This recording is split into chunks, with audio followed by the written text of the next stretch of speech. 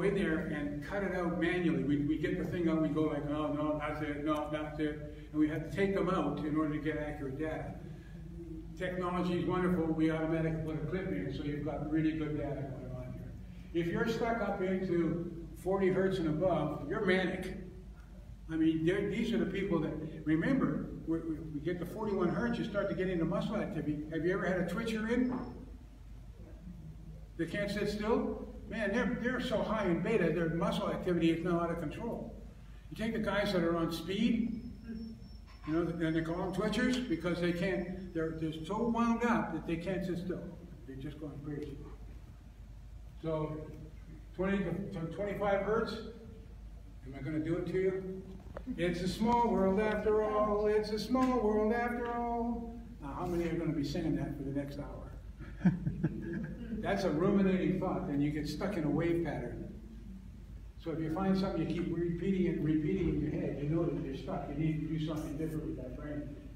Change your breathing pattern, do something to break it loose. Awake and alert response, fight, flight. Normally normal mental activities are normally associated with beta or awareness state, so we can experience what's going on. It's a critical state so that we can stay alive. It's saying I need to be paying attention to what's going on around me. I need to know what's happening for my own safety. That's why we have this. And it keeps us at this conscious level of 5% of your brain function to stay awake and alert. Produces adrenaline and cortisol. Important. Those are important. Just as long as it's not overdone or underdone.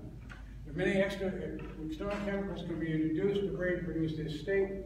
Stimulants, caffeine, coffee, tea, diet, amphetamines. So beta challenges. What happens if we have beta challenges? Well, epileptic auras. I told you about Bruce, cortical irritability, hypervigilance, overthinking, ruminations, obsessive compulsive disorders. Okay?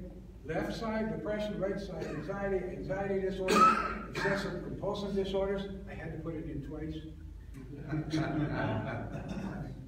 Sleep disorders, bruxism, what's that?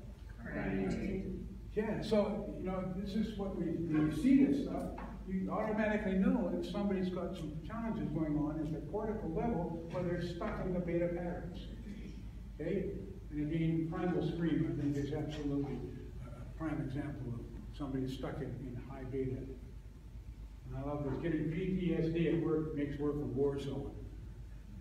I gotta tell you about Dr. Berry's office. Dr. Berry doesn't have, well, she has a staff. It's her. I'd fire a staff if I was her. But the doctor that works in that office is phenomenal. And the happiest person in that office is Dr. Berry. And it's a joy to be in that office because she's having a ball when she's in there. How many of you can say you have a great time in that office? I mean, she literally bops around in the office and has a great time with it. And I just wonder how many of you enjoy the best practice years of my life. It was fun being in that office. I didn't have to listen to people whining all the time, or listen to World War II stories. I had people coming in because they were coming in to make sure that their nervous system worked better, the brain was working better. And it was a joy. It was fun to be down there. Okay? Now for the interpretation guide. Yeah.